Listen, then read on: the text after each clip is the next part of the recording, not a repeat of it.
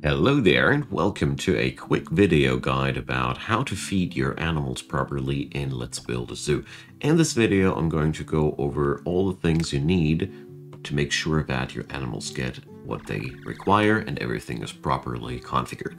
So first things first, water. Water is necessary and you get water by building water pumps. You find them in the amenities menu and you got to make sure that this blue circle is covering the enclosures properly, otherwise you won't be able to provide water for the animals. And the other thing you need is just simply by selecting the enclosure, add objects, and then you need to add in some water sources for the animals. The more animals in there, the more of them you require. Okay, next thing are the animal keepers. They need to be configured, otherwise they won't work properly. To do this, you go over to the heat maps menu and you click here into the animal keeper menu.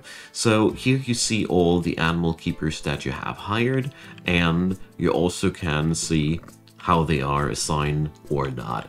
So you select the animal keeper in question and then you just left click the animal keeper and you see that white outlining, and then you just left click the enclosures you want to assign that person to. I personally feel like 2 enclosures are quite okay per animal keeper, but if you want to make sure that everything is super correct, just go 1 animal keeper per enclosure, but it ain't necessary. They get their job done usually like that. You can configure that to your own liking, strain them out or whatever. That is just the procedure that you need to take. That will make sure that your animal keepers will take the food out of the warehouse to the animals.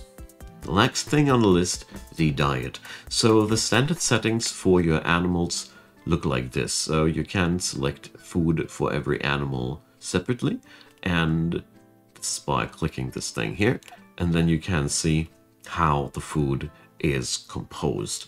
Every animal has 4 different food items it can get, and it's up to you to mix it properly. The default setting is always just 100% of ingredient number 1, and as you can see, the satiation bar is full, but the nutrition is not that much. This will keep the animals alive, but as a result, they will live shorter because their longevity suffers from bad health. So to get this done better, you first reduce the ingredient number 1 to 0%, because this is most of the time just a filler ingredient.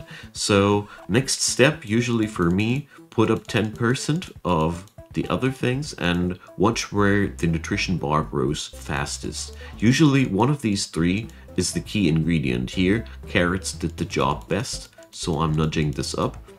And you should always mix it up until the nutrition is at the top, but as you notice now, I get now diminishing returns.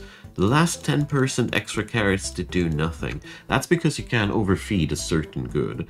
So you need to puzzle it out for yourself. Usually, if it looks like this here, it's good to go and fill up the rest with ingredient number 1. And there we go. Once you hit the satisfied bar, this is a perfect result.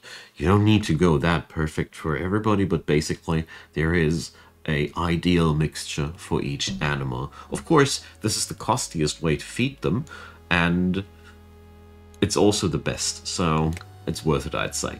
So, to make sure that you got everything, you gotta quick order everything for your animals by clicking the shopping cart here, and then buy this for as many days as you can afford. You can upgrade this whole system via the research, and usually it's enough to do it like that.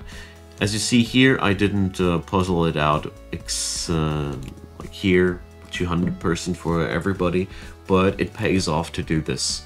And this is pretty much everything you need to do. Just make sure that you have enough personnel, water, and a good food mixture, and that's really just all you need to go for. So, I hope you found this helpful. Leave me your comments down below. A thumbs up would be appreciated, as would be a subscription. Look up Patreon, PayPal, and Buy Me a Coffee as ways and means to support this channel. I'd be delighted if you'd give them a look. As an independent content creator, I can use all the help that I can get. Thanks for watching this video, have a wonderful day, and see you soon.